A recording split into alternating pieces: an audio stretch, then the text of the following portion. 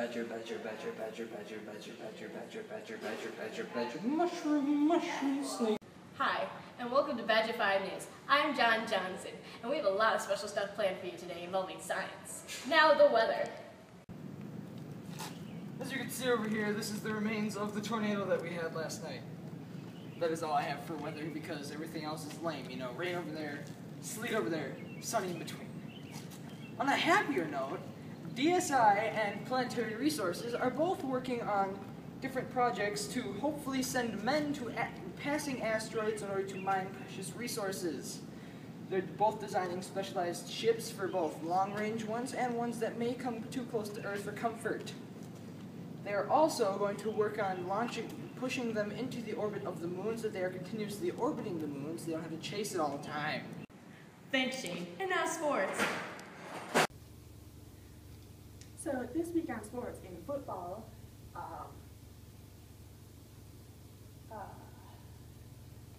John, I don't know what these numbers mean. Should I know what these numbers mean? Improviso. Okay. So this week in Quidditch, what do you mean no one cares about Quidditch? It's only the greatest sport ever. I mean, there's broomsticks. Magic isn't even real.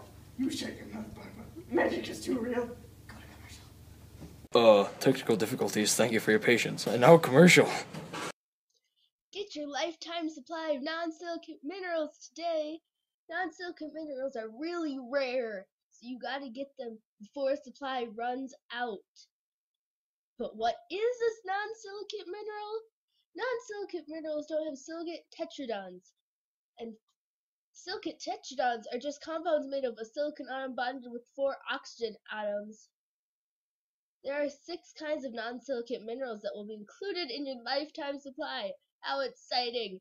Native elements, carbonates, oxides, sulfates, halides, and sulfides. But wait, there's more you must learn.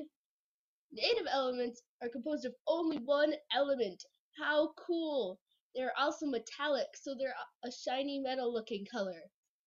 Carbonates are used to produce cement, so this kind of non-silicate mineral is strong. Oxides only form under a rare condition, when a negatively charged oxygen ion is combined with a positive metallic ion. How rare! Oxides are used in sandpaper and some airplane parts. A sulfide forms when a sulfide element combines with a metallic element. Sulfides are commonly used in batteries and electronics. Halides form when halogens, like chlorine, combine with other elements such as calcium or sodium. They are soft, weak, and water-soluble. That means they dissolve in water. Sulfates contain one or more element mixed with sulfur. Sulfur is also commonly known by its rotten egg smell.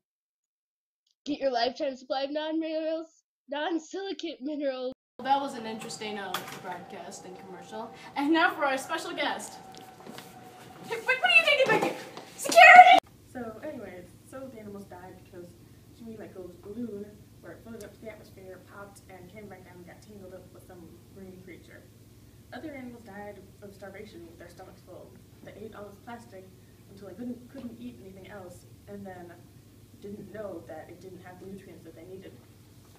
So the plastic now outweighs the plankton in the ocean. Plankton are these tiny little creatures that are the base of all the marine food chains.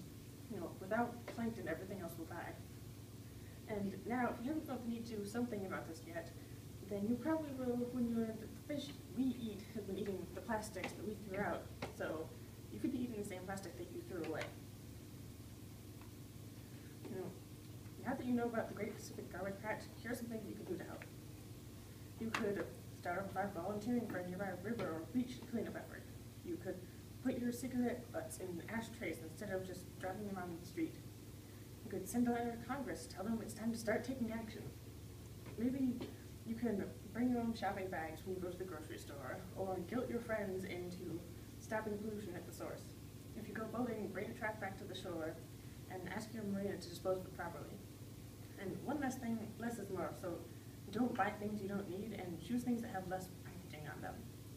And I always going to say this, but seriously, just recycle whenever you can, because before you roll your eyes, I'm just going to show you this picture one more time.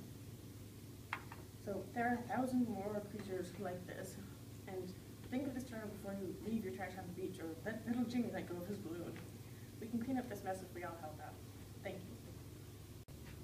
Hello, my name is Jackie Bedine, and I work at Algolia, which is founded by Charles Lohr, who we'll learn more about in the rest of our presentation. So, I'm here to talk to you about pollution.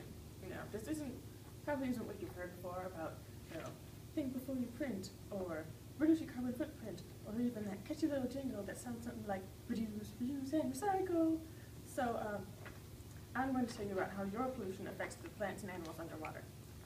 There's a lot of junk in the ocean water. Some of it's supposed to be there, like dissolved salt, calcium, magnesium, sodium, and chlorine.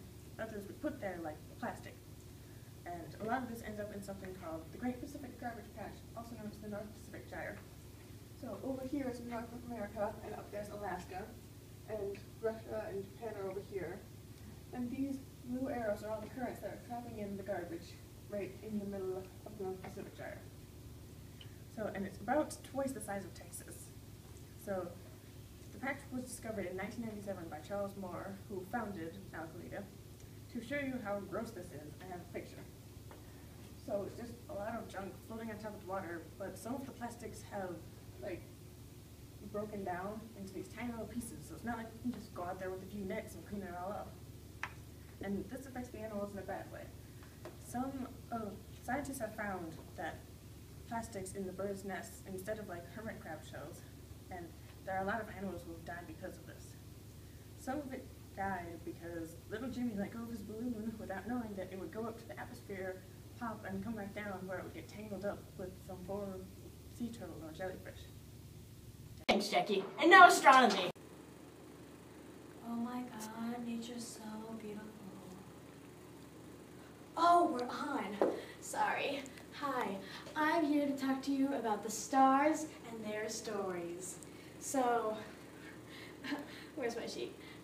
I was gonna clean this 2 years ago. I just never got to it. Oh, here it is. Alright, so first on our story, we have Virgo, or in Latin, the Virgin. So, this star constellation, it was interpreted from the Greeks as a form or a figure of any virgin goddess or a goddess close to nature. Off the top of my head, I would say, Artemis, because she would go through the woods and she stayed a virgin till dawn's time, as one would say. But she would also hunt animals, which I'm totally against, but she would use all the materials, so, recycle, right? So, anyways, I think that's just great. Next we have the Phoenix. Now, this was meant to be sort of form of a bird with flame-covered plumage. And wow, they lived for 500 years at least, and wow, that's great. And what the Phoenix would do, per se, would be they would build a nest at the end of 500 or so years at the top of a tree, and then ignite itself and burn the tree and itself to the ground, where it would die, which is horrible. But it's also beautiful because through the ashes, a baby bird would be born, and that's just great. And the story would continue on till time's end, which is really just touches my heart. So, next we have the Aquarius, or in Greek that was cupbearer or water bearer. So, the story goes is that a young adolescent named Ganymede lived in the city of Troy. Zeus came down there one day and saw Ganymede in his youth and beauty and brought him to Olympus and gave him immortality, which is just beautiful because the gods rarely did that. And what Ganymede does now, or did is it would bring the gods their drinks. He was the gods' cupbearer and lived there forever and ever. And I think that's just beautiful because life goes on in nature that way and it just lives everywhere. It's beautiful.